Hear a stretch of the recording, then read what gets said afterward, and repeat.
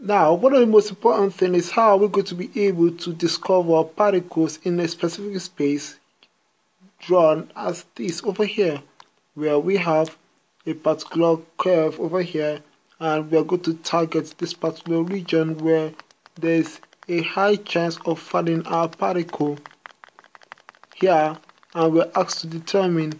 where the position of the particle is with respect to these regions and that region over here. Now, one of the most important things is that in the beginning point over here is labeled as X, however, at the end of this region here is labeled as D plus dx over there. So, this space region here, where the particle is most likely to be, gives us the probability of finding our particle in that particular space over there. And it's also expressed as this over there, and here we just have to note that this is just for one dimension. Now, the probability of finding our particle at an instant in time somewhere must sum up to become 100. So if you look at it to be a sum of 100 over here, once you include the concept of 100% or unity, then we know that the wave function must be normalized. And for the function to be normalized, we need to express this in terms of one dimension, which is this, with a complex conjugate multiplied by wave function with respect to dx over 1, and that is for the one dimension over here. And for our three dimension, we have 1 to be equal to our integral of all space applied on our complex conjugate in the x, y, and z, including our t.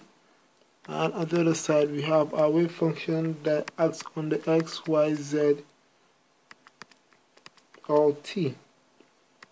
And don't forget our tau over there. Now, since this is for all space over there, now let's look at how we'll be able to start the normalization process over here.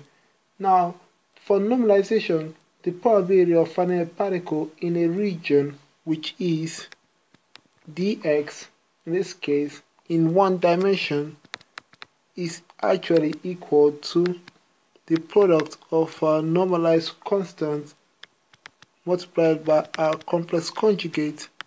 and outside the normalized constant multiplied by our wave function, all with respect to dx, since we are all involved, or this is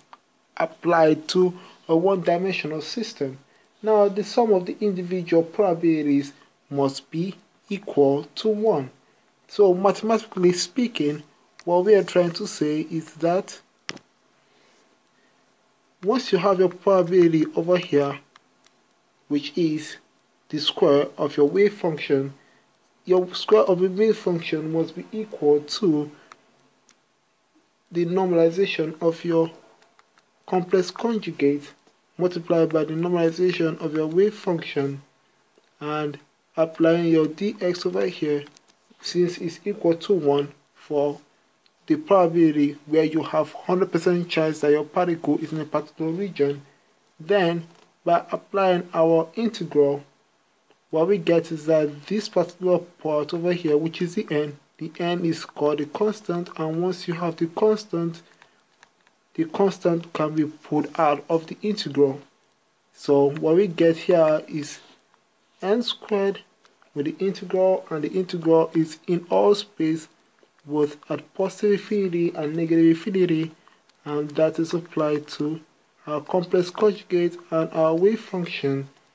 in respect to our dx, and that is equal to 1. Now, solving for our n over here, what we get here is that our n squared is equal to 1 over the integral of the complex conjugate, and our these with respect to x over there, and then once you solve for n, apply the square root to both sides, and what we get is the square root of 1 over the integral of the complex conjugate and the wave function with respect to x, or square root over there. So the n will be determined in order to normalize our wave function. Therefore, in quantum mechanics, the wave function is properly normalized as is written as this particular formula over here. That is for our one-dimensional case if you're calculating for our n, or on the other side if you're writing it in our three-dimensional system, is written as this long formula over here, which is this and that, negative another earth, negative another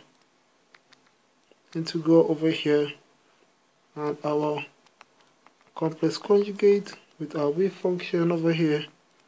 and then all are all considered over here with our dx, dy, dz, and dt, and take note that all these are equal to 1 for our three-dimensional system over here.